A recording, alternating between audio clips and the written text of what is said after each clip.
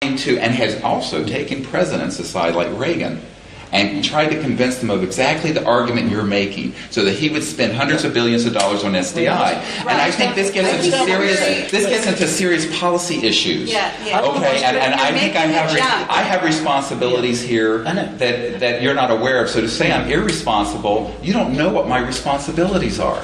And therefore, no, you do not. And so what I'm saying here is that I want to ask a question, which is very. I want to take this back now. Just wait a second. Let's cool down, and I want to just make an analogy. Now, an analogy that I sometimes use, and it usually results in nods of agreement, is that we're like fishermen on a South Sea island in the middle of the Pacific Ocean, having believed for generations that we're the only people in the whole world, and we're sitting around a campfire cooking our fish, and we're trying to figure out that big metal ship on the horizon. What do they want with us? That metal bird that keeps on circling around our island. What are they doing? And is it real? And did you see it? And all this kind of stuff. And we're trying to figure out the intentions, assuming that we believe in their existence, of these other beings that we're suddenly starting to realize might exist in our universe on this little tropical island. Now, the problem is that if we really do look at this as a human situation, which is quite real, really, what experience do we have as South Sea Island fishermen to figure out maybe they want to cut our trees down, maybe they want to save us because the sea level is rising and they want to take us to another island, maybe they want our minerals, or maybe they want to convert us to Christianity, maybe they want to eat us, kill us, or maybe they want to make friends. And how do we know? And the danger is, and this is a question now, the danger is that I'm here around this campfire with you guys, and I hear you saying those other men in those big ships and those metal birds must be friendly. And I'm saying, wait a minute, we need to be a little bit careful here, because actually, even though we do get into fights on this little island every now and then, how do we know we can trust them? Maybe we can, maybe we can't. What's your experience? That's an attempt to characterize by analogy how complex this is. That's why I said that it was irresponsible, as I would do if I was around that campfire, as an elder of this community, saying, they've got to be friendly, we've got to trust them, we've got to trust them, we've got to trust them. This is what the Spanish said to the conquistadores. Yes, but your metaphor is, again, an anthropocentric projection onto something that I think is non-applicable. And I think that in addition to that, I keep coming back to this, not only my personal experience, but the experience of hundreds of people, thousands of people that we have had involved with our diplomatic contact programs have not had any of these sort of experiences that would lend us to believe that there are civilizations that are hostile to the earth and to humanity. On the other hand, I have had many sources describe to me the program life forms, the military involvement with hoaxing abductions, a false flag operation to create an alien threat that we can unite against. So I have to go on the knowledge and the experience I have, and it isn't just observing something at afar, because we've actually had contact, and we've actually have more information than something just floating up above the island.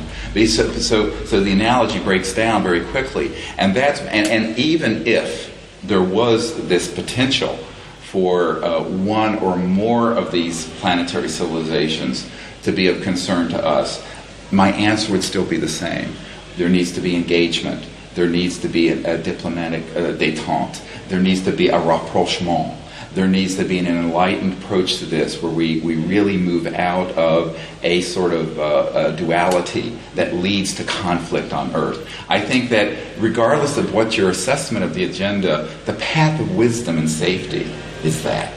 Because we don't disagree with that, okay? I agree fully. Let's talk about where we agree. And it needs to be in the public domain. Yeah, okay? Right. So we certainly agree on the end objective, okay? The end objective from our point of view, okay? We are not part of the military-industrial complex, okay? We're doing what we do because we believe in truth, because we're dedicating our lives, and indeed our lives literally have been in danger because of what we believe, and we do it on a daily basis, and you of all people should understand this. So we're not taking this lightly, and our end result is not to be what they may desire as their ultimate end game. In other words, we're not here to support their end game, and we're not naive about what we're doing either. So neither of those things is true. Okay, we are not trying to promote a sort of a fear-based paradigm such that people get into a place where the only thing they can think of is to shoot ET in the head, to be graphic, or to, allow for space-based weaponry. I mean, we, basically agree with your philosophy in that way wholeheartedly. And in fact, I would say we are dedicating our lives to that. However, on the other hand, we are also not going to sit here and pretend that we know all the answers.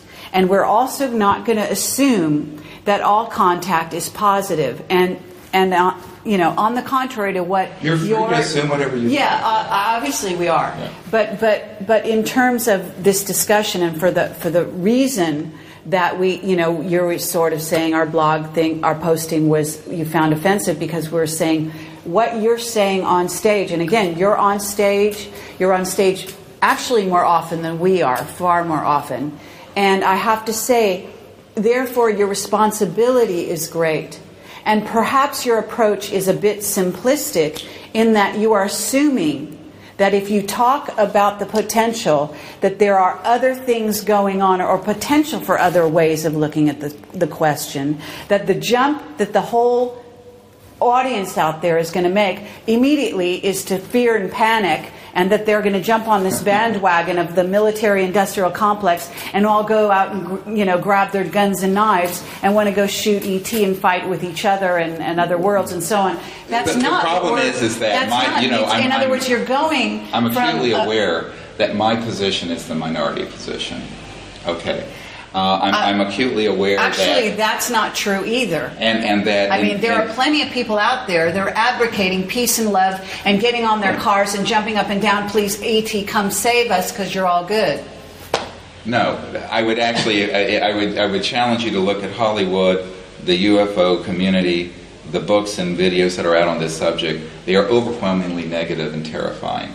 And I think that this is one of the problems, is that... I think that one of the problems is that we have to look at this with a long view.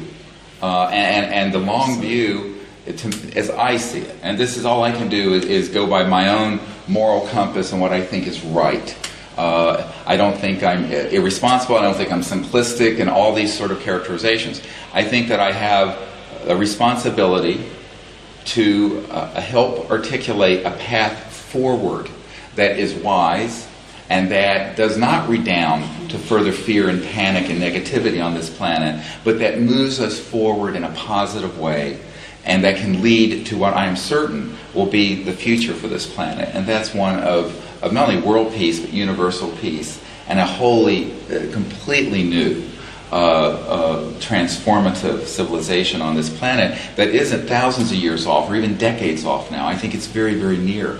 And so I think that that's what I wish to articulate.